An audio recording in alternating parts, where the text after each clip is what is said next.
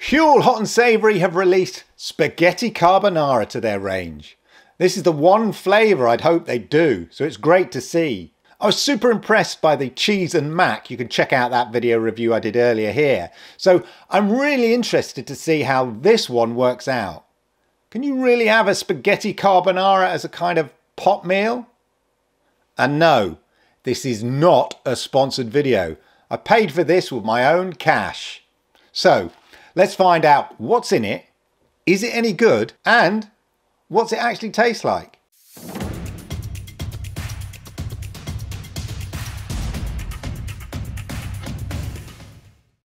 I've been testing and tasting meal replacements for over 7 years now, and the hot and savoury range from Huel was a game changer for me. My mac and cheese review has been seen by over 70,000 people, and I was really impressed. But I always wondered whether they'd actually do a carbonara version. Well, it seems great minds think alike, as Huel have released their spaghetti carbonara to their hot and savoury range. If you're new to complete nutrition products, this basically has all the stuff you'd expect to see, say, in a conventional complete nutritional shake. You know, it's got high in protein, it's high in fibre, it's got all your essential vitamins and minerals that your body needs from a meal, all in a tasty and quick sort of pot noodle style meal. Huel described the hot and savoury range as a delicious, nutritionally complete food that's high in protein, fibre and essential fats, and contains a balanced macro split of 38-30-25-7. That's carbohydrate, fat, protein and fibre. There's phytonutrients and all 26 essential vitamins and minerals. Additionally, it contains no lactose or any animal products. There's no soy, no GMO. Huel Hot and Savoury basically meet the UK and EU reference for nutrient intake, i.e. the recommended values that the EU thinks that we should be consuming in terms of nutrients as a minimum. What that ratio basically means is that 38% of the energy comes from carbohydrates, 30% from fats, 25% from proteins, and 7% from fibre. In addition to the 26 essential vitamins and minerals, there are essential omega-3 and omega-6 fatty acids in the kind of optimum amounts, including MCT oil. This is always good for the brain and cells, and that's derived from flaxseed, sunflower and coconut oil. The 26 essential vitamins and minerals are delivered at least the minimum recommended intake for a meal of this size, or in some cases even more, to ensure that you're getting those most essential important vitamins and minerals. And then, as I mentioned, they're the phytonutrients, which are substances found in plant foods, which, whilst not essential, may, they say, claim, exhibit some health benefits like disease risk prevention. But you need to look up and do your research on that. The point is that junk food diets are often deficient in phytonutrients, and thus, you know, like consumers and stuff miss out on invaluable health benefits and antioxidant effects. Huel's Hot and Savoury's fundamental ingredients are all plant-based foods, which are already phytonutrient rich, and so those benefits are passed on to anyone consuming it. Additionally, the meals also include some extra phytonutrients to optimise the Huel Hot and Savoury formula, and to complement the antioxidant nutrient vitamins C and E and selenium. I'll put up all the ingredients so you can see what's in it, but basically for spaghetti carbonara, the headline ingredients are dried spaghetti pasta, which is from durum wheat and semolina. There's pea protein, carbonara style seasoning blend, which basically is a sort of a dairy-free creamer, sunflower oil, glucose syrup, modified starch. Then you've got yeast extract, parsley, garlic powder, onion powder, black pepper, and vegan bacon-style pieces with textured vegetable protein and pea protein. You can check out all the ingredients, as I said. Well, there you go. That's all the science. But at the end of the day, it's about convenience and taste. So, let's check it out.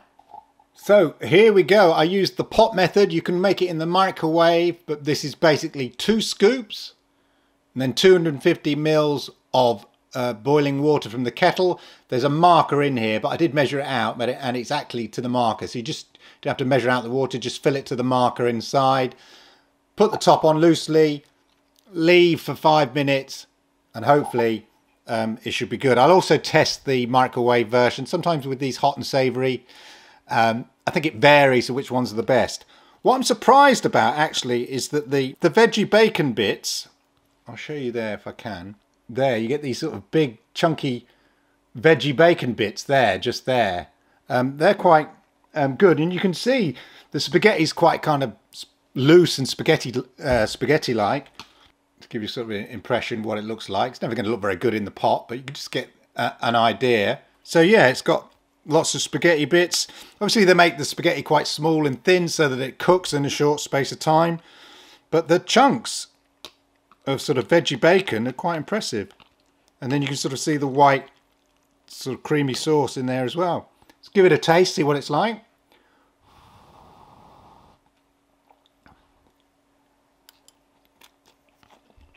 Yeah, certainly the spaghetti sort of al dente.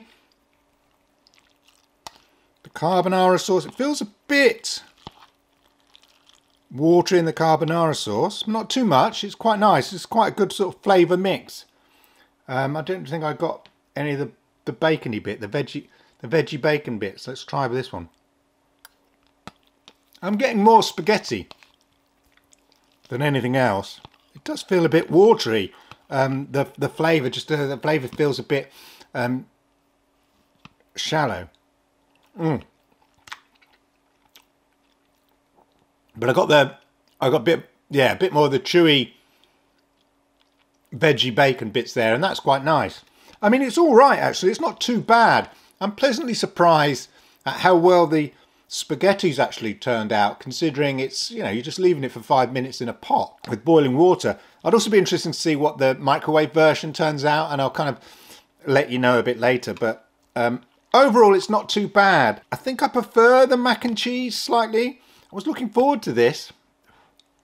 I could just do with the sauce being a bit less watery, I think, overall. But generally, it's not too bad. That's my kind of basic impression of the Huel Hot and Savoury Spaghetti Carbonara. It's not too bad.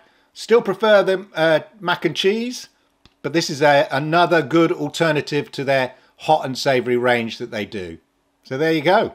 As I said, I bought this with my own money, my own well-earned money. Now, previously, Huel do often send me some review samples, but for some reason they didn't send me this one. So since many of my subscribers have been asking for a review, I just splashed my own cash and bought this, which brings me to the price. So price-wise, it works out for the spaghetti carbonara about £20 per bag, which gives 7 meals about £2.85 per meal if you subscribe. If you make a one-off purchase, that increases to £22 or £3.17 per meal. Now, the one big drawback is, of course, you have to order a minimum of 3 bags. So you're kind of outlaying 50 to 60 quid, whatever you're going to do, as a minimum. Sure, it's not cheap, but it's super convenient and really healthy. Much more than, say, a pot noodle, and still cheaper than your local shop meal deal. And, of course, significantly of more nutritional value. As I mentioned, one of the drawbacks with Huel is you do have to buy at least 3 bags. And as a one-off purchase, that's £60. That's a lot to find out that you don't actually like it. And of course, taste is subjective. I might like it, but plenty of people might not. I love the mac and cheese, but there was one comment on my review from someone who hated it and then was left with two and a bit bags of the stuff. Anyway, there you go.